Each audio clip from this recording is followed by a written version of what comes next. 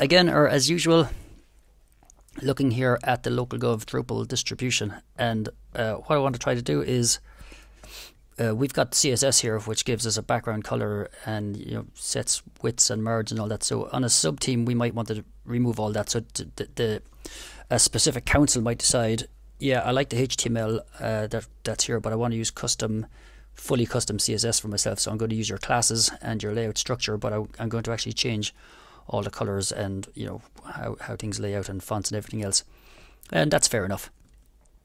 So let's get all these killed. Oh, don't save. I have no idea what that's going to save or not save at the moment. Hopefully it's okay. Okay, we'll close up all of these and we'll start opening again. Themes, custom, contrib, localgov base, localgov base.theme. Now let me see. I wanted to log in here.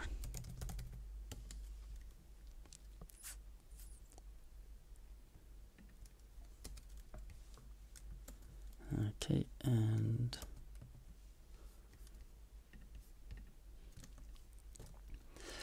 okay, so we're logged in. Should be logged in here as well, and I am on the localgov base theme. That's set as default. Okay, we have experimental do not use yet, so this isn't ready. So we're very much early kind of alpha days with this. Drupal create team settings. Okay, so I actually don't know how to do this. I did it on a team a couple of weeks back, so I'm gonna have to read up on it again. Creating advanced team settings. Let's see.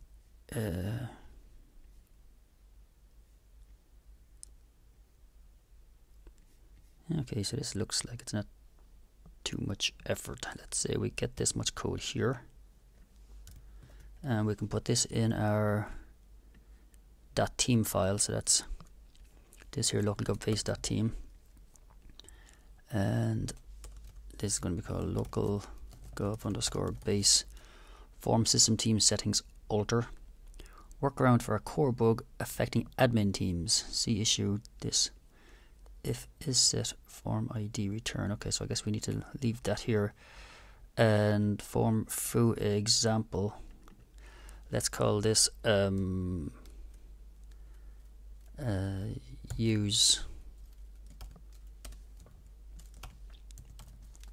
CSS. So what's going to happen is that if someone unsets this, our libraries won't load, or at least a subset of our libraries won't load. Type here is going to be Boolean, so it's either on or it's off. Title text widget. I guess this is where we put in add CSS from team or something like that. It's just a string, so it's not going to matter.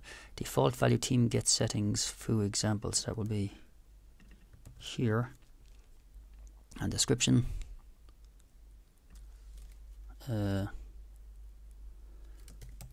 Uncheck this box if you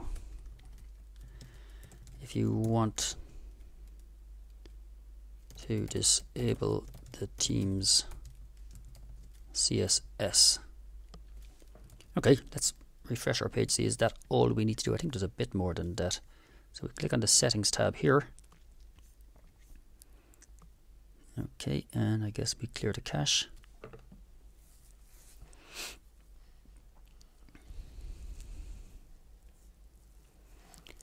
Team hooked to local base team.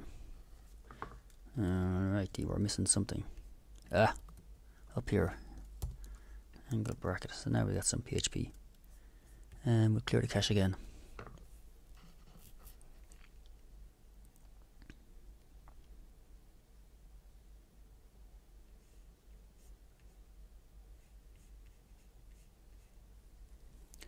And I don't have that setting. Let me see now. It's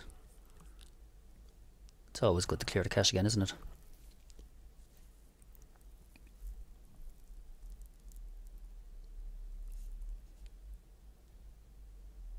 Okay, let's see, do I need to uninstall the theme and then reinstall the theme. So if I set this as default, local gov Drupal theme, and then if I uninstall local gov base,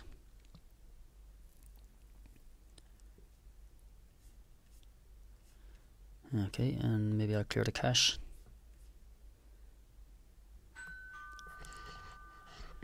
Okay, hang on just 2 seconds. The postman's at the door.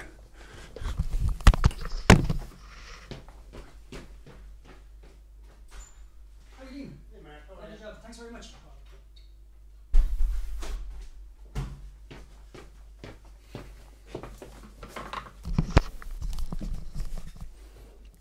Okay, so the cache is cleared again, and now let's reinstall this theme. Local gov base. And once that's installed, we'll set it as default and click the settings, logo, image.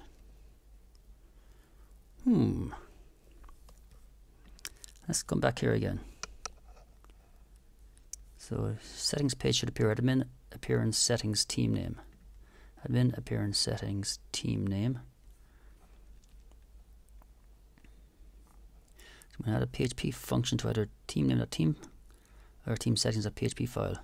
In one of those files, a team should use team name form system team. Okay. Formatter as well as the. Okay, here's an example. If you had a foo team, you want to add a text field whose default value was blue bike shed. Add the following to that. We've done that. In order to set the default value for any form element, you will need to add a config install team.teamsettings.yaml file with a simple line setting name default value. For our foo team, you need to edit the foo config install foo settings.yaml file. Okay, so we need to create a file called team settings.yaml file in config/install. So over here in local gov base, we need to have a new file in config/install/local gov base.settings.yaml. Okay, and inside that we need to say foo example blue bike shed. And ours was called, not that, what was ours called? UCSS. And our value was, oh yeah, true. And we come back here, and I think I'm going to need to import these settings or something now, am I? Yeah, let's maybe just clear the cache again and see what happens.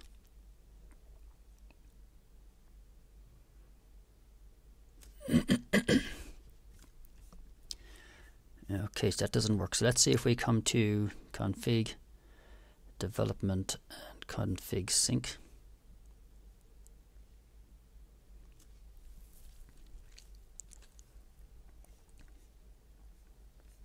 Looks like we've got nothing here to import. So I think I might need to uninstall this theme again. So we'll set this as default. We'll uninstall local gov base, and I think then well, let's maybe, I like to clear our cache a lot here just to make sure that's not the trip up in a moment. So now we're going to reinstall the base theme and see, does that give us a settings page for it. So we'll just install it first. Excuse me. And let's see what the settings page says now. Still not working. Set it as default. Check the settings. Oh, excuse me. In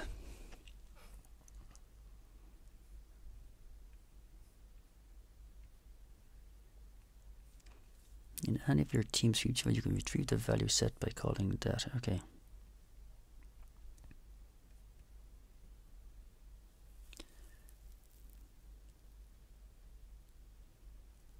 I'm going to have to look at what I did a couple of weeks back to see what's different to this. Let's just check the config sync here again.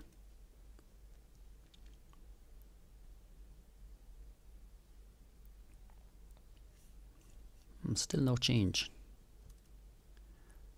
Oh, I wonder if this needs to go into my normal config sync directory here, because we've already got config here from the install. And is that correct? Localgov base.settings.yaml. Team.settings.yaml. Okay. Now if we refresh this. No. Okay, Marky, we got an issue here. Let's get this out of here. Don't need that.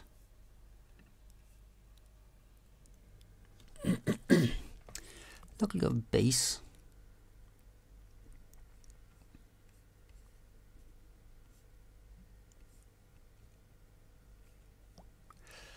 I'm gonna copy in the full actual example from here. Just see if that gives us anything different. Make sure it's not something that I've that I might have broken. Refresh. Oh, we got the widget. Okay, I've done something wrong. So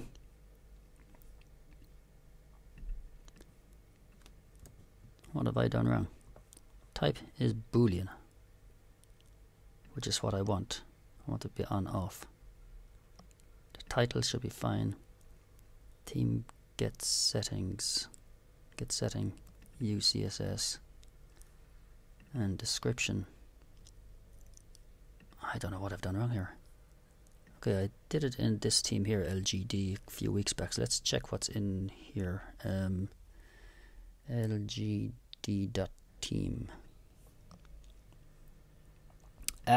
It's a checkbox, not a boolean. Okay, so we can comment out this for now. I notice somebody watching this that's screaming, "Mark, it's a checkbox, it's a checkbox." You know, it needs to be a checkbox, or it needs to be a radio. So add CSS from theme, yes. Uncheck this box if you want to disable the theme's CSS. So that can go on and off. Now, if I turn that off and save, it looks good. Turn it on and save. Cool. What was happening when I did this originally a couple of weeks back was this wasn't saving, and it wasn't saving because we didn't have the localgov base.settings.yaml with this set to true to give it an actual default value. So every time you changed it, or whether you changed it or not, it just kept coming back to being on. So we want the theme CSS to be on. So now let's see if we can get the value. So if I'm going to say here foo example theme get setting foo example, so that if we can let's see, we got a function localgov, where we go with hook preprocess and preprocess node, I guess. Yeah, just want to check this for a moment here first. We'll get a bit more complex in a second. So localgov underscore base preprocess node variables. So foo example, so we're going to say use CSS equals theme get settings use CSS, or theme get setting, and then I want to, let's say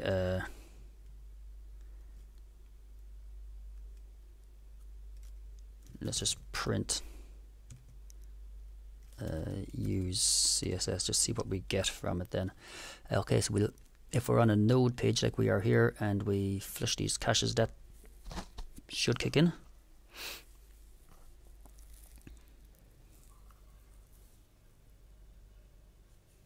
So up here we get 1, you see here in the corner. So that means it's true. And each of these nodes, these are embedded nodes, all says 1, 1, 1. Okay, now if we go to, I can close this one I think. If I switch this off and I come back, we should get zeros. Okay. and then I could do something like variables use CSS equals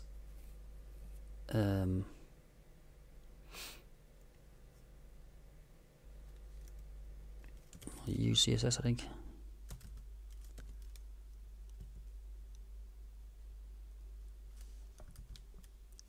Yeah, let's just check. If we come then to templates node, I'm going to go to teaser template here just because it's easier to see items down here where these teasers are than up here in the corner where the main node is. So inside a teaser template now I should be able to call the variable use CSS. Okay, that's it down here. So let's just for can we use CSS, and then we'll put in use CSS here, so it makes it a bit easier to read. Okay, so can we use CSS 0? So that means it's switched off, and I don't need that file anymore. I'll come back to here. We don't need to print this anymore either.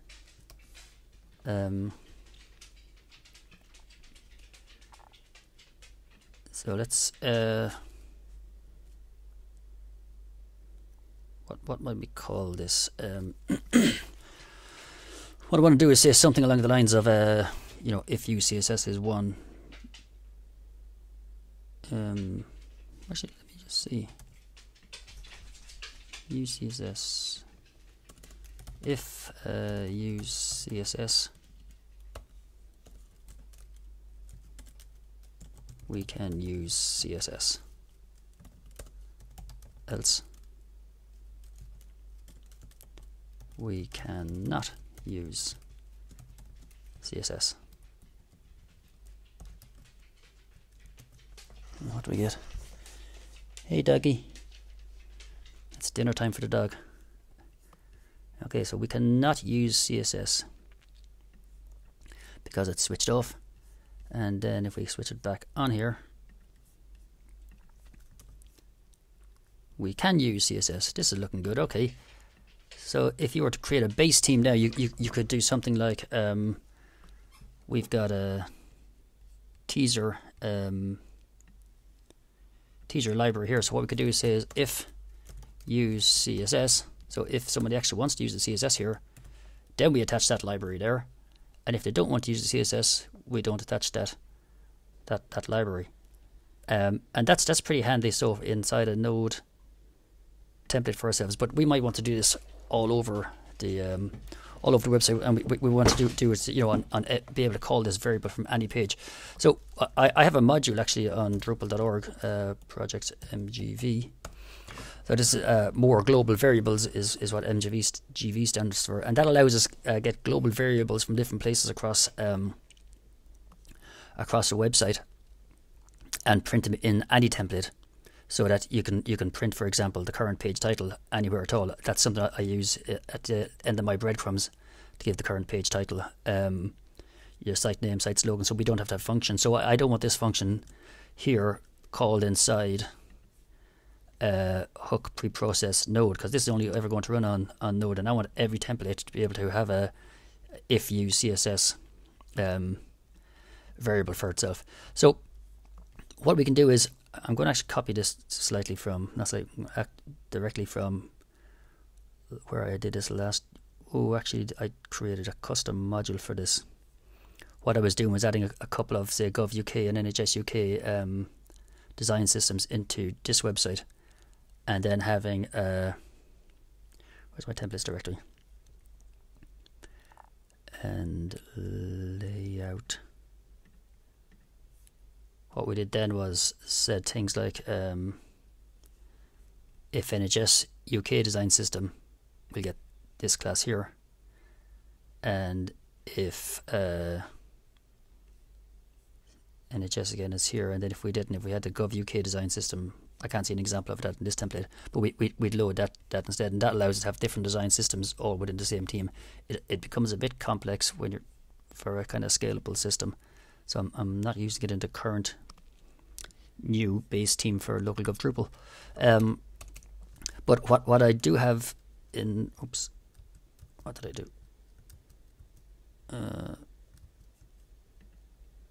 Oh no. Okay, yeah. Let's get rid of this and that. So what I do have is I'm going to grab a global variable. I'm going to create a global variable, and with this global variable, what I'm going to do is allow this to be printed in any template. So I've got this in a custom module, I think it is here, called LGD design system. And what we've done here is we're creating this default variables alter. So these are default variables, which means they can be anywhere on the website. So I'm going to copy this from here and put that into here. This will be localgov underscore base template preprocess default variables alter, and then if team get setting NHS UK. So what we're going to say is actually I'm going to need an if on that. Yeah, so if this is set, so if team get setting UCSS is set, then we'll say variables UCSS equals true. Alright, so now I can delete this, and variables CSS should be the exact same now as what we have here, if UCSS, and I'm going to put in a P here. We can use CSS, and else we cannot use CSS. This should all be in a P tag. Alright, so we come back here. We need to clear the cache again to pick up the new function and remove the old hook reprocess node function. And let's see what happens. We cannot use CSS. Okay, hopefully that's because this is switched off here. Nope, it's switched on. And if we switch it off, what happens? We cannot use CSS. Alright, so we've got an issue.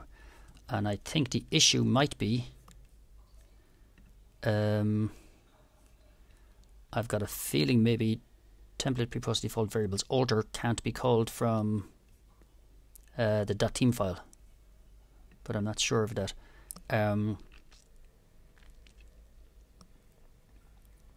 So what did we put down here? So we said if we're using NHS UK design system, we get this class, and if we're not, we get the Gov UK design system class. Okay, so this part here doesn't bother us, so it's only this. I wonder then, can this be can this not be called from a .team file? That's why we might need it in a module. Hook template preprocess default variables alter.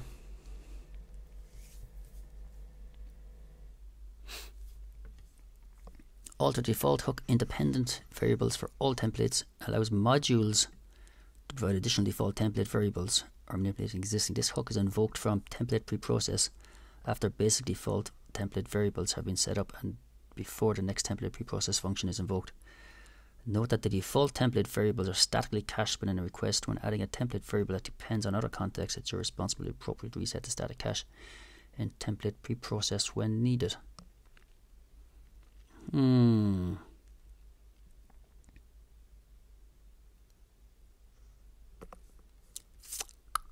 So variables is admin Drupal current user has permission to access administration pages, and these go in allows modules. Can we do this in a team? No. don't think so. Okay, so I guess then to use this in local gov Drupal, we're going to need to create a custom module, or else we're going to have to put it inside home welcome block. What do we have here? Yeah, in one of these modules here, we've got what modules, contrib, local gov, something.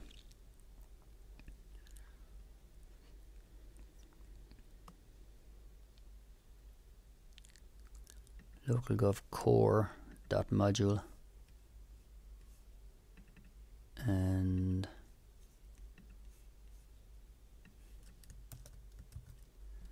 let's take this from here and we pop it in here and see what happens. This is what template, pre-process default variables, that's this one here. Okay, and then the name of this changes to local gov underscore core template pre-process default variables alter if that set that. Okay, now let's come back here and clear the cache yet again.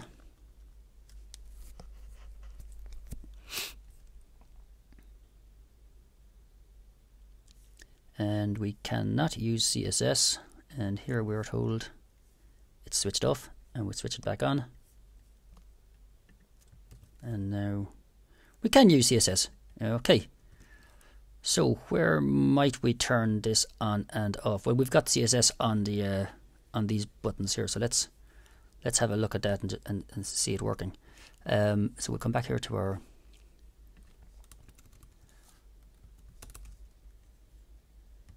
delete all this. Where is that? That's in the local gov services landing full. No, it's not. The CTA blocks, I think it is. Services CTA block here. I think this here, yeah, the services call to action block. And oh, we don't have a library loading here, because this only ever appears on the services landing page content type. So we need to place it here. So let's say, here it is, yeah, the service CTA block. So let's say if use CSS. So now this is set to true, I think it is. We can use CSS, so yeah, so when we refresh the page then this should work. And now when we come here and turn off the CSS and refresh this page, it's broken. So now you can see you got no CSS here, and we got the larger icons. So what this will then allow is a sub-team can switch off that CSS, because they just want to use the template we have here with the classes that we've created, but they don't want to use the CSS and don't want to have to unset lots of CSS libraries, or they don't want to load extra CSS on their website. And we can do this then for JavaScript as well. So we can have, if use CSS attached, we could have this library called something like CSS, and then a second one, because say for example something on a maybe an accordion or whatever, you might say, yeah, I want to use the JavaScript, but I don't want to use the CSS. So if we say use CSS and use JS, and then we'll just create two different libraries, one called service CTA block JS and one called service CTA block CSS. I think for the moment I might just leave it at, actually we don't have that much JavaScript created. It's not going to be a huge amount of, what do we have? We've got JavaScript in the header only. That'll be pretty good, okay. Yeah, and then I just need to go back now and rewrite the names of the libraries, and then start putting these if use CSS and if use JS conditionals around each. But that is it, I guess. That's how you create a, let's turn it back on just to make sure it does work. That's how you create a settings page in Drupal. I should probably put them inside these nice vertical tabs or whatever as well. That we'd have custom settings. I haven't actually tested it. This will work on a sub-theme. To see that it gets switched on or switched off for within a subteam. I'm not going to go through that now either, because like I said a moment ago, the dog needs to get fed. So this should turn the CSS back on. Nope. Did I save this?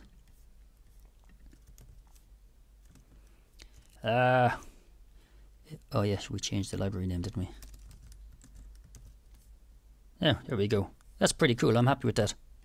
Let's stop this unless there are any questions here on the Twitch channel. Alga Lord VK, thank you very much. Why didn't I look at look at this 20 minutes ago? Try team get setting UCSS. Okay, I think we got that sorted. So is this a settings form outside of normal settings tab on appearance? I'm not sure I follow that question exactly. If this is a settings form outside the normal settings tab. Here's our settings tab for local gov base. Here's the settings tab here. And it's an extra, oops. Sorry, that's global settings, local gov base tab here. And we saw it earlier on, it is an extra item out here, yeah. And we probably should put it inside a vertical tab or something on its own. But I mean, for a proof of concept type approach, that's good enough here, I think. What we'll end up then with later on will be, by later on I mean in 5 minutes, will be use JS and use JS, uncheck this box, want to disable the teams JavaScript, and it adds JS from theme, and we should get a second one here now, yeah. So that's going to allow us to turn on and off the JavaScript, and that means we're not going to then have a base team that's just HTML and a second team that allows some styling and you can decide then which you want to use as base. Everything can be within the one team, and it's just a simple on-off checkbox here. So I guess I need to create a pull request for that in local gov core, if we accept it, or else create a custom module if we don't want it in the core system. That is that. Any more questions? Nope. I am out of here. Talk to you all soon. Oh, here's one. Don't forget the default value in the... Yeah, I got that. That's going in for the... Do you know what? I'll do it now.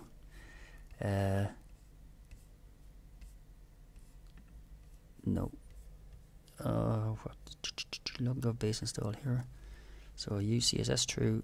Use JS true. Okay.